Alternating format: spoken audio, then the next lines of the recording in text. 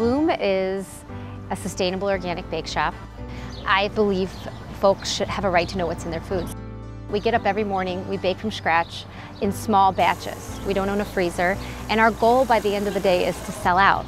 And then we get up and we start over again. And we started out with myself and about 2 other folks, and we had to quickly increase.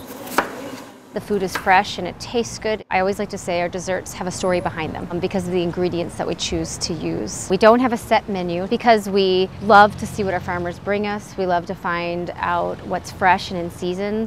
Sometimes I'll get a phone call and, Anne-Marie, I had to harvest this rhubarb, can you take 10 pounds? And we get really excited about that, and our whole menu becomes shaped around the creative uses of these locally sourced items.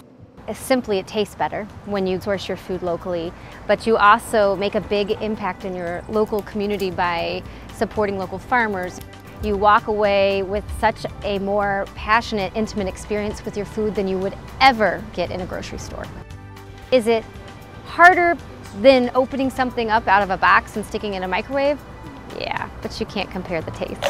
We live in Wisconsin. We have access to more farmers markets, and there's a lot of support for figuring out how to eat locally year-round. For us, we feel that it's a choice that you make. I feel lucky every day to be able to get to turn the key to my shop. Heartland Credit Union works with farmers every day. It's a big part of who we are. The story of farm to table is an intriguing one. Here's how it comes together for Heartland. People save their money at the credit union. We use that money to loan to farmers and to help support a family farm.